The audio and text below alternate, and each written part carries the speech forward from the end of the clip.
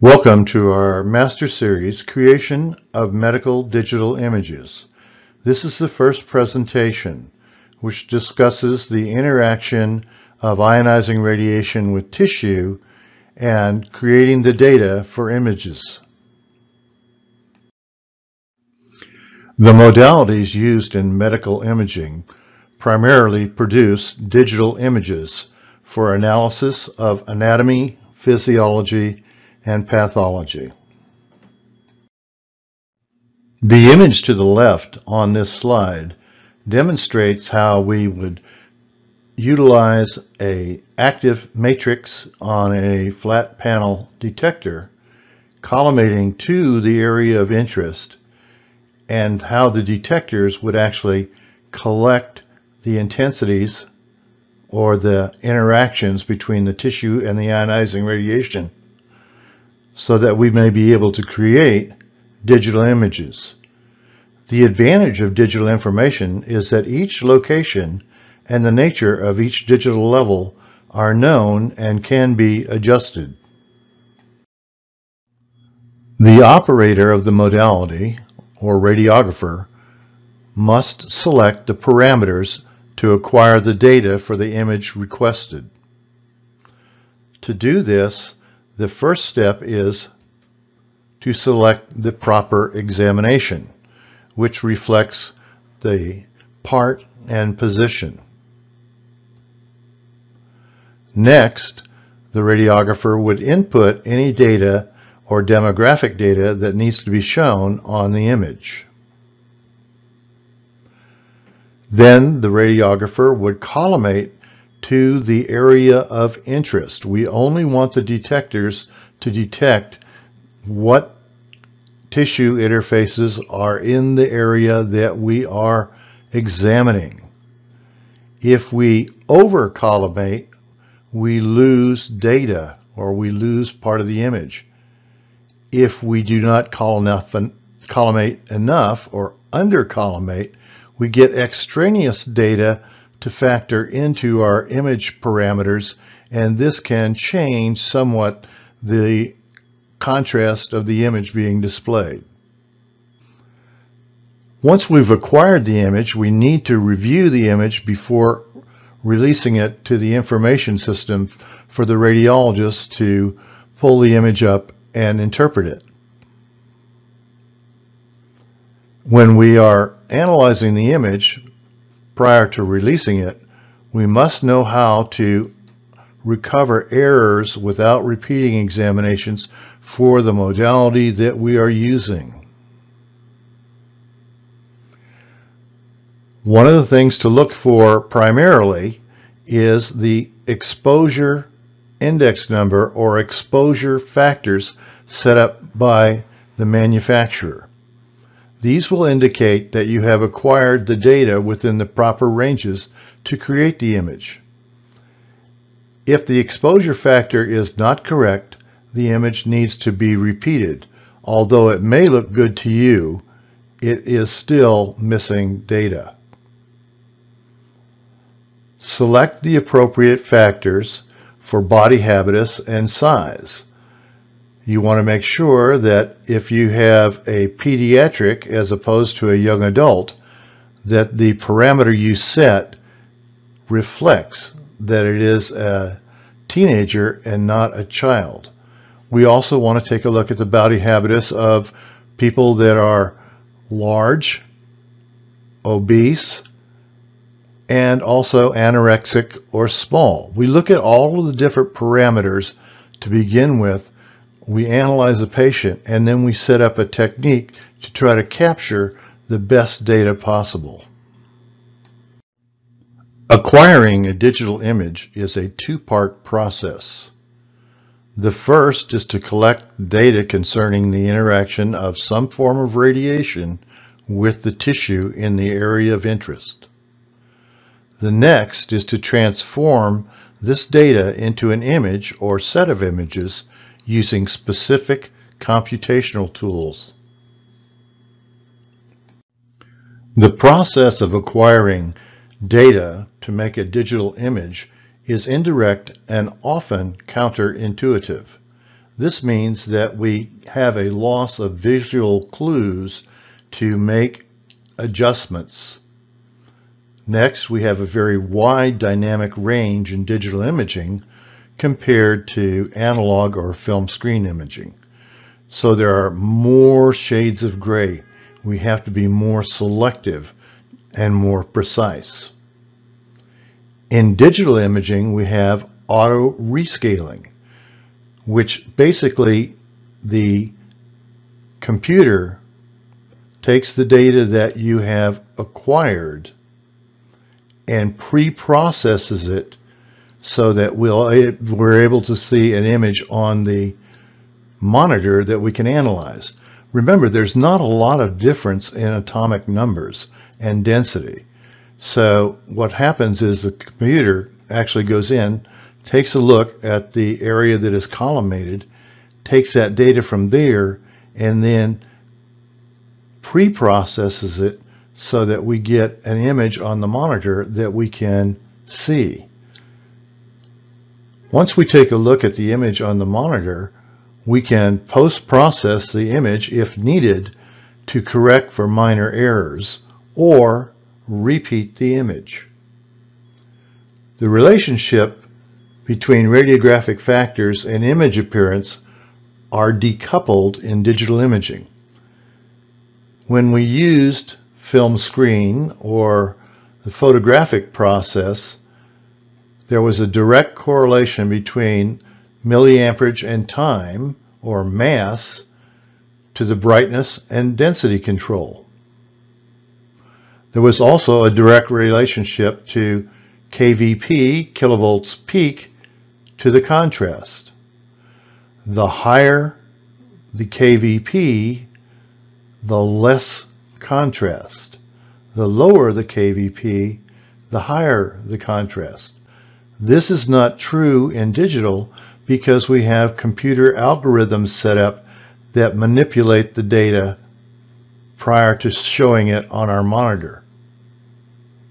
So it is imperative that the operator has a good grasp of how the modality works itself and the basics of the physics capturing the data. With film screen or analog images, there was a direct correlation between the exposure, the processing, and the image produced. Today, there is a change in the parameters that we use. In electronic imaging, the functional parts of conventional radiography have been separated. We have image capture. Next, we have image storage. And finally, we have image display. To give you an idea, there are three types of monitors, or three levels of monitor that are used for display. There is a diagnostic monitor. This is a very high resolution monitor that the radiologist uses to interpret the images. There is a QA monitor. This is the monitor that the operator or radiographer looks at and analyzes the quality of the image. And there is also a general monitor that is used at the different stations or on the floors for the doctors to look at the basic images, and these have the lowest resolution. A digital image is not an exact snapshot of reality.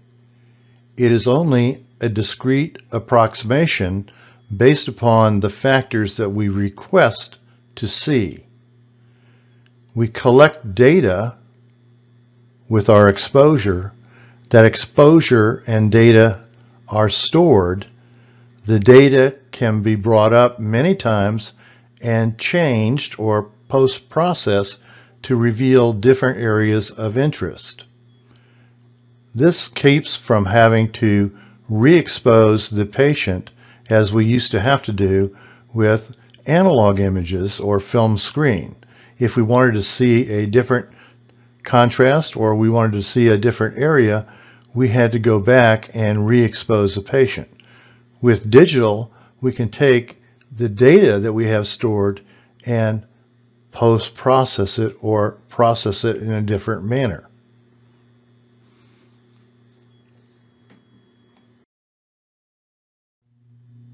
Remnant radiation, or the data that is collected on the image receptor, allows us to create our images, and the data that is collected is referred to as the latent image. It is a reflection of the thickness, atomic number of tissues, and their density differences. The contrast produced by an object depends upon the attenuation of the beam and the tissue the beam has interacted with.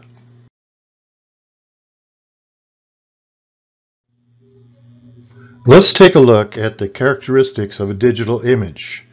If you take a look to the right, we have a representation of an abdomen, or a KUB, that is superimposed over a matrix. A digital image is displayed as a combination of rows and columns known as a matrix. The smallest component of the matrix is the pixel, which is a contraction for picture element. The location of the pixel within the image matrix corresponds to an area within the patient or a volume of tissue referred to as a voxel. So when we're looking at the matrix, what we can see is we know the exact intensity is recorded and location of that intensity in rows and columns, which combined create an image. Let's take a moment to study this slide. We're looking at the interaction of ionizing radiation with tissue to create shades of gray. Those shades of gray will correspond to a matrix.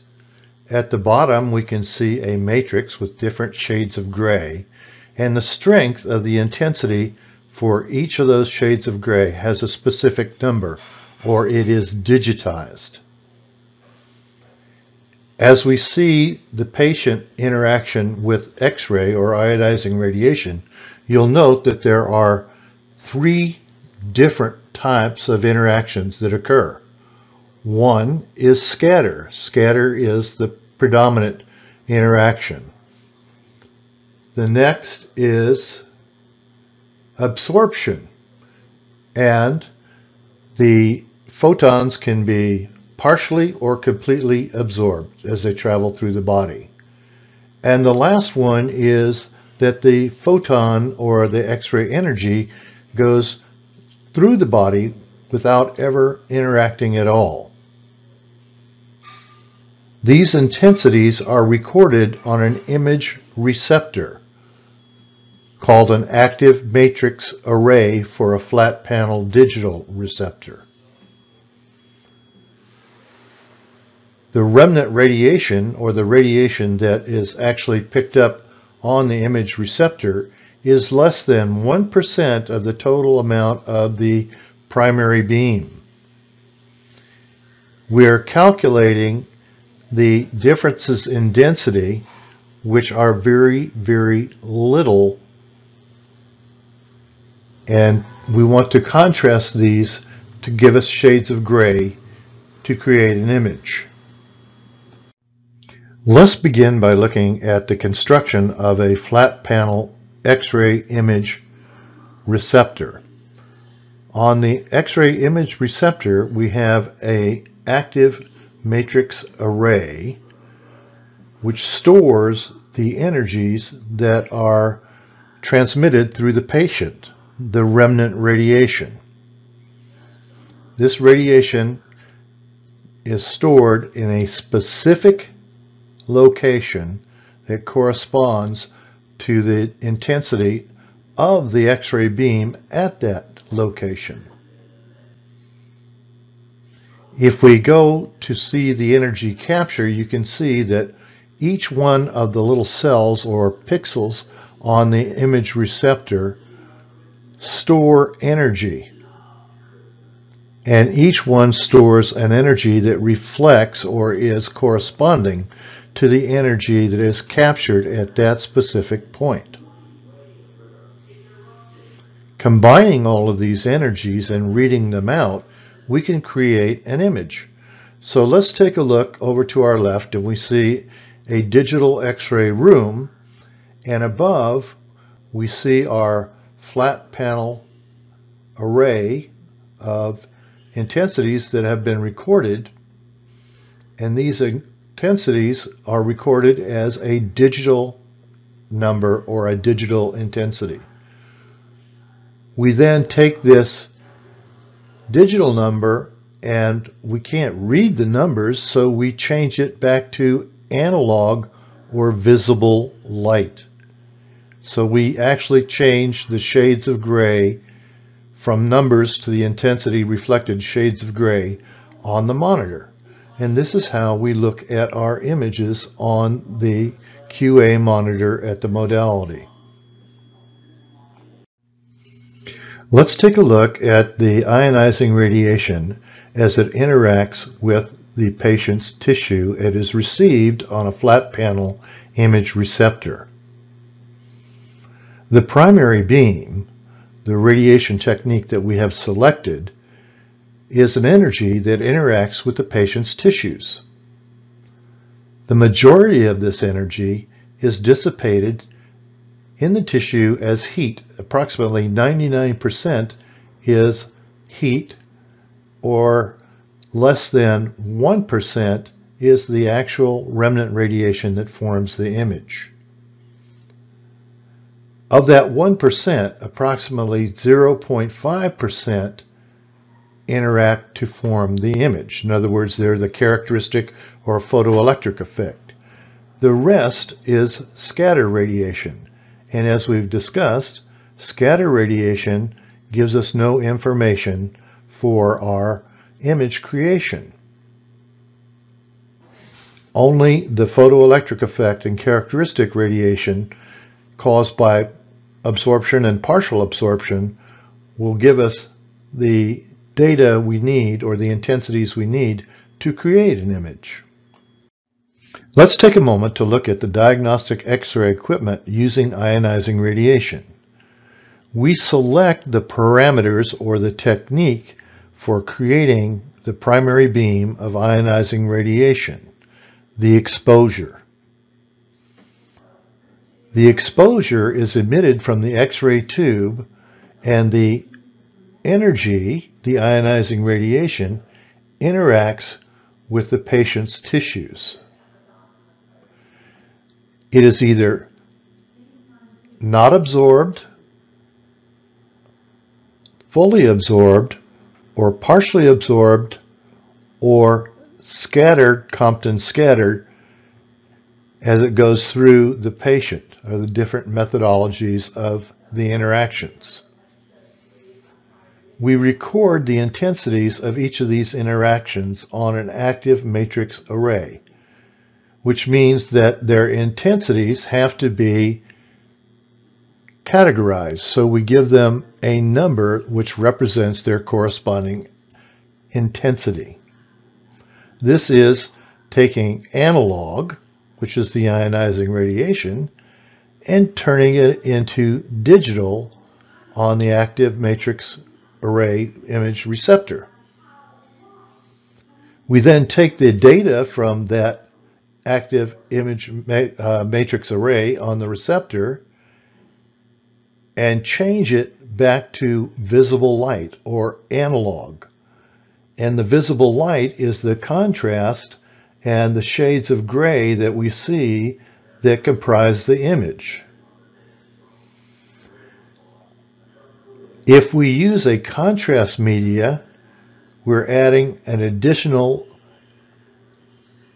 absorption factor within the patient, and we have to use an exposure that is selected for that particular contrast media. Without the contrast media, we're looking at just regular tissue, whereas we can see that if the radiation passes totally through, we just have air, which would be black. We have dark gray, which would be fat.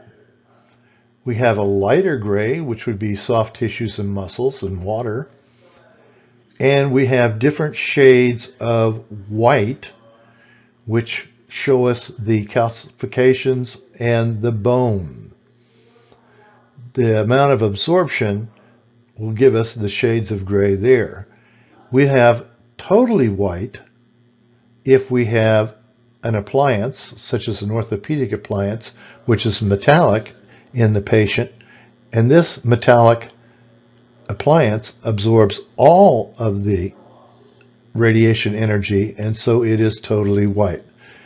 This is how we get our contrast to form our image. So we're very simply mapping the intensities and changing those intensities to shades of gray through algorithms in the computer. Creating the exposure, which has to do with positioning and the milliamperage for time or mass, the amount of energy we're using, ionizing radiation over a specific period of time. And we have what is called KVP. The ionizing photons that are emitted at a certain intensity or speed. The fastest they go is what we call KVP, kilovolts peak.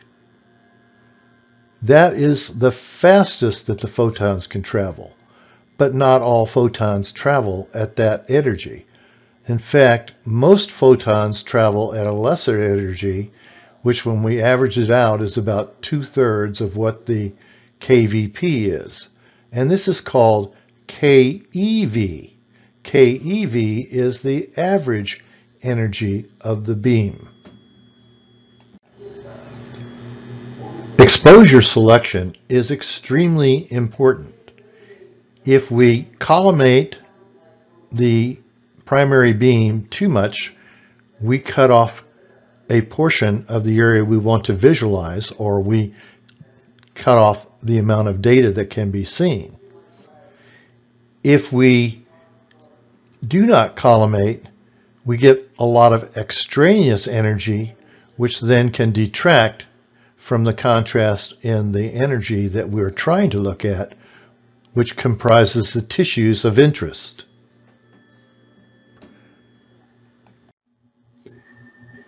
In creating ionizing radiation, we actually take electrons and shoot them across to a target. So we take electrons from the cathode, where we're burning the electrons off, and accelerate them across an area until they crash into or interact with the anode. This interaction creates photons of energy. The photons of energy are then transmitted down through the patient. This is the ionizing radiation. The ionizing radiation is absorbed as it goes through the patient, and we know that it's absorbed at about 4 centimeters. We get half of it absorbed for every 4 centimeters that we're traveling through. In addition to the amount of absorption just through the thickness, what we look at is the fact that we're going through different densities of tissue, from bone to fat to water. Each of those have a corresponding different atomic number. As the photons interact with the tissue, they are being absorbed, scattered, or partially absorbed. The majority of these will be totally absorbed, and there will only be about less than 1% of the photons that are transmitted through the patient to create the remnant radiation, and the remnant radiation is what we use to make our image. Understanding the atomic number is essential in creating a technique. What we're looking at with the atomic number simply is what are the different elements that are comprising the tissues. The atomic number is assigned a number based on the number of protons in the nucleus. We also have a mass number, which is how tightly those are packed together. Therefore, when we take a look at helium, which has an atomic number of 2, we only have a couple of protons, and we can go through it fairly easy. Whereas if we took another element, say lead, which has a 86 atomic number, it is harder to penetrate lead. Lead absorbs more than helium. After understanding how this interaction works, let's go through this process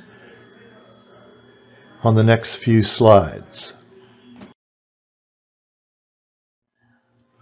Protons and electrons comprise an atom. The number of protons gives us the atomic number, as we discussed. We have different elements with different atomic numbers. If we take and combine these elements, we end up having a molecule. Molecules are specific combinations of atoms.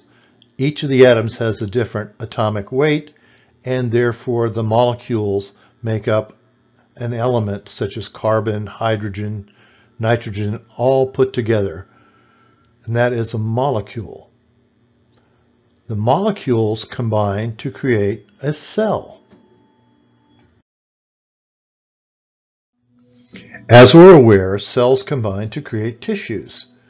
And in the cells continually multiply and divide and die. This process is done through a plan or a map or an information guide known as DNA, which is in the nucleus of the atom. If an electron is ejected and it actually interacts with the nucleus of the atom and hits the DNA, it can have two types of damage to the DNA ladder.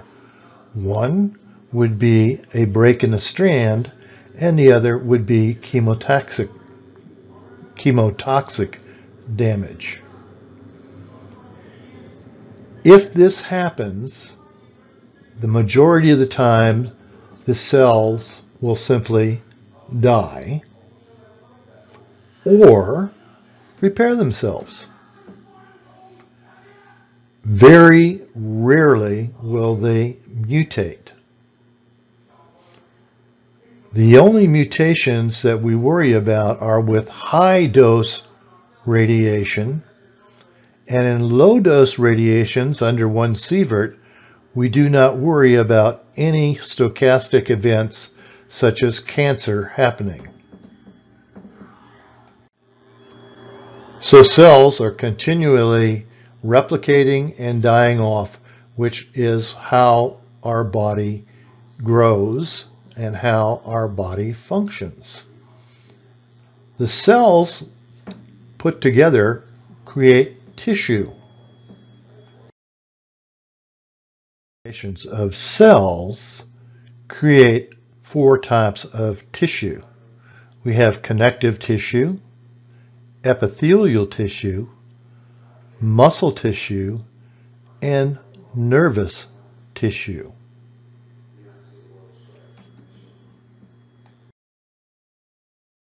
We take a look at the human body. The human body is covered by the largest organ, which is our skin. So what we're looking at is what is contained within the skin. Well, what we can see here are there are multiple organs that are in the skin. all of them are functioning and created from different densities and combinations of molecules and cells. Putting all of these together, we end up with a system within our body. So we have the respiratory system, or the cardiac system, or the digestive system, or the urinary tract system, or the nervous system. All of these combined make up the human body, and that is what we're studying, is the human body and any changes to that human body that we can record that would explain the patient's condition or pathology. When we use ionizing radiation to determine the patient's status or analyze the patient's tissues, there is a very complex process that is initiated, and it all begins with the radiographer choosing the right technique, the right algorithm, the right patient, the right region of interest, so on and so on. So what we're really looking at is, to be able to correctly do a digital image of the body, the radiographer must expose and position the patient correctly to begin with. When we talk about using the primary beam or ionizing radiation, we're talking about the interaction of this radiation with the body. As the radiation interacts with the body, we have what's called the linear energy transfer function. What this tells us, as the radiation goes deeper into the body, it gets less and less, and we talk about it being half value layers. So when we talk about 4 centimeters, the radiation has dropped into about half of the original intensity.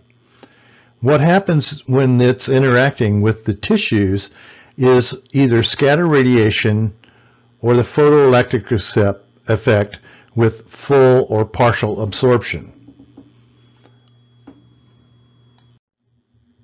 When we create our exposure, we use mass, which is the amount of radiation, and kVp, which is the penetrating speed or the penetration of the radiation.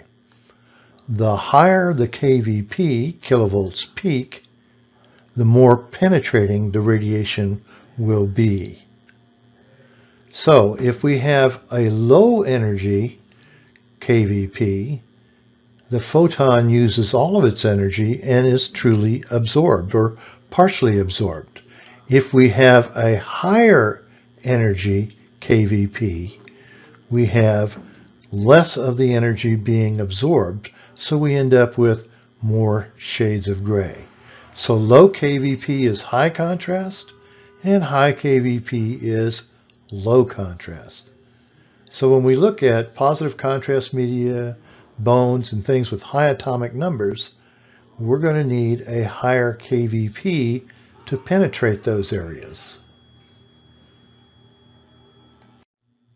Image contrast is caused by the characteristic and Bremsstrahlung effects, or the absorption related to a tissue's thickness and atomic numbers, meaning how easy it is to penetrate. Here we see a graph showing the K characteristic radiation and the Bremsstrahlung radiation, and how it relates to the intensity of the kVp, which is 100 kVp, and the keV, which is the average energy of the beam. Characteristic radiation is what we use to create our images. Unfortunately, the majority of the radiation that we collect on our image receptor is scatter radiation or Compton scatter. Scatter radiation or Compton scatter is independent of the atomic number of the tissue. The probability of Compton is the same for bone atoms and for soft tissue atoms. The probability of Compton is more dependent on the kVp or the X-ray energy. So what we find is that Compton scatter provides no useful information, only density. Both the scattered X-ray and Compton electron have enough energy to cause more ionization before losing all of their energy. In the end, the scattered photon is absorbed photoelectrically. Compton is just as likely to occur in soft tissue as with bone, and Compton is a significant portion of the remnant radiation. Remember, Compton is non-useful diagnostic information and only adds to density. So differential absorption is key to being able to get a quality examination. And differential absorption is based upon the atomic number of the atoms and the mass density. So it's how many of the electrons do we have in the atoms and how densely are they packed. Obviously, when you're talking about high density, you're talking like bone. When you're talking low density, you're talking soft tissue. To create contrast or tissue densities, we look at the photoelectric absorption properties of the tissue. This represents the anatomic structures with high X-ray absorption characteristics, such as bone, and lower characteristics of absorption, such as fat and tissue. The differences in contrast are what allow us to create an image. It should be obvious at this point in time that radiologic technology is an applied science, and not only is it a combination of a number of sciences like physics, anatomy, physiology, and information technology that the radiographer has to be able to apply to get the images for analysis. Because the modality does not have any storage on it for information, if we post-process any of the information and send it to storage for the radiologist to pull up to interpret, that is the original information that the radiologist has for interpretation. Any post-processing changes can affect the interpretation. In conclusion, let's put this all together. Are you missing pathology? Do you know your exposure index for your modality and what it should be? What we're looking at here is a S number, which is with computed radiography, their index, and it should be 200. But you'll notice that the image we have has an S number of 40, but it looks really good because the computer has automatically compensated for our errors, and it has changed the contrast to be what we would like to see. In reality, we take this same data and change the S number to 200, and we can see what we actually captured. Big difference. If you don't have enough information, like you've collimated off information, you're not going to get a good quality image. If you do not expose the image correctly, you're going to end up again with an image that looks nice with digital, but you may be missing pathology unless you know what the expected exposure is for that imaging modality. Thanks a lot, and we'll move on to our next module in just a few minutes.